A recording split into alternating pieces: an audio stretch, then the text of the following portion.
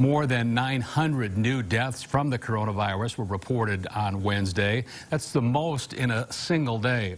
About 90% of Americans are now facing stay-at-home orders as well. But still, the White House Coronavirus Task Force projects up to 240,000 deaths could occur from the outbreak. Nadia Romero has an update tonight from the nation's capital. Healthcare workers under strain in the hardest hit states like New York. Waking up in the morning and walking into the hospital can feel like walking into the fire. To limit the spread, more than 30 states now under stay-at-home or shelter-in-place orders. Florida's new order won't go into effect until Friday, while Tennessee's governor says he believes closing non-essential businesses will be enough to keep people home, causing California Governor Gavin Newsom to make this impassioned plea. What are you waiting for? What more evidence do you need?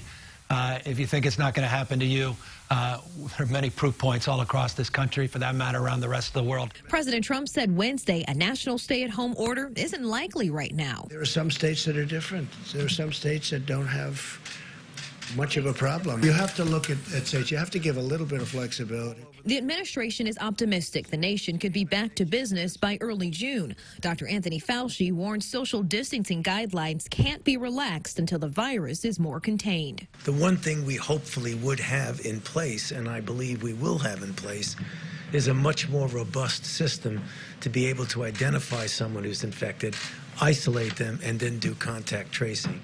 The ultimate solution to a virus that might keep coming back would be a vaccine. In Washington, I'm Nadia Romero.